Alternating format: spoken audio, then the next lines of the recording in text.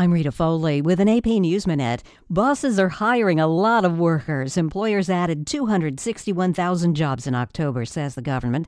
Average hourly pay is up 4.7% from a year ago, and the unemployment rate is at a healthy 3.7%. All good news, right? It's also contributed to rising prices and is making things harder on Jerome Powell's Federal Reserve, which has been looking for signs both job growth and wages are easing. I don't see the case for real softening just yet. The Fed's been boosting interest rates at the fastest pace in decades in a bid to tame inflation. Sagar Magani, Washington. Twitter employees are bracing for widespread layoffs today. Oath Keepers founder Stuart Rhodes has been on the witness stand this morning in his seditious conspiracy trial as he tries to counter allegations that his far-right extremist group planned an armed rebellion to stop the transfer of presidential power. I'm Rita Foley.